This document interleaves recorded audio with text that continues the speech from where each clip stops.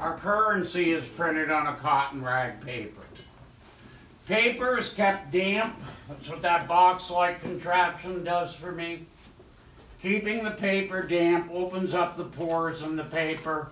It will absorb the ink into it. This comes down to help keep the paper in place, keep the ink from where I do not want it, and then this comes down. Bring this in. When I pull this lever, that will drop that block called the platinum press. The ink, the type, and the paper together to create an image. Because my paper is larger than my platen, I have to do this twice.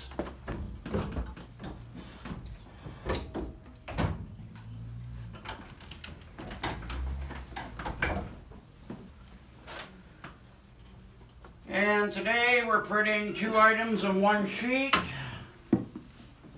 March is Women's History Month.